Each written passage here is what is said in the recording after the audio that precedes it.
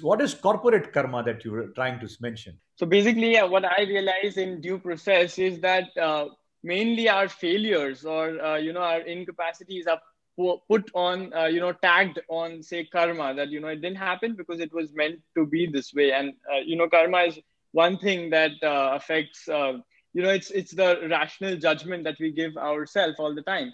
So then I realized that just to have a more of a on the corporate aspect, that there are so many people involved in a company, and you have created an identity that doesn't really exist. So all of them have gotten together, the consciousness of each individual becomes a collective consciousness and gives rise to an identity, which is a third person. So how does that karma work? That was my initial thought when I sat into my meditation. And then I realized, I've even mentioned that in my book, I was reminded of Steve Jobs. So when you all might be aware that Steve Jobs had come to India, and he was into the meditation and more about understanding himself. And he leaves the success of the company Apple to that. So what made Apple really successful? So if you realize deeply, Steve Jobs creatively used the five senses in the so-called Apple. So when we look at the first product, that was the Apple Pod, it was iPod as we call it. It was basically for music. Now music is something that soothes the ear. Then you have the creative touch screen on that, which is basically the sense of feeling.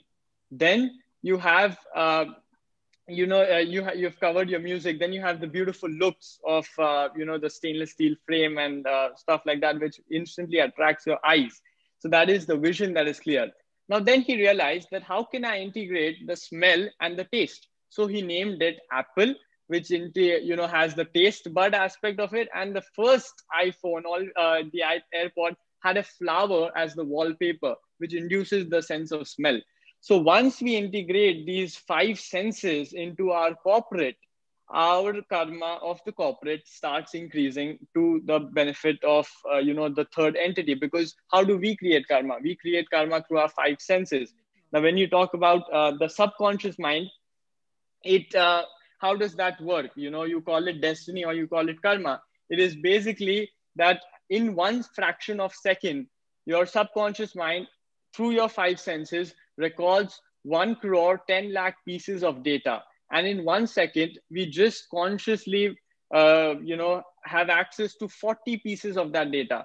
So the rest bit is stored as absolute, it's non-accessible, but it is there.